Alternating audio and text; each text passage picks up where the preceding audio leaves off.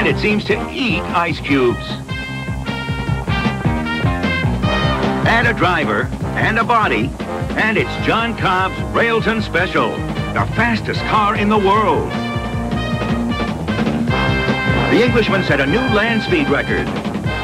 John Cobb became the first human ever to travel at more than 400 miles per hour on the ground. The 1947 Indy 500. Plenty of competition for these drivers, and they go all out in their small, wide-open racers.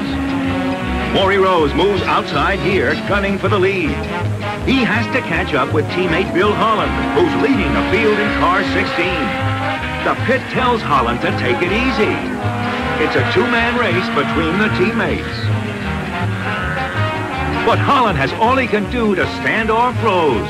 Here comes Maury to win it all. Hollywood star Carol Landis is there to congratulate Maury Rose for his Indy triumph in 1947.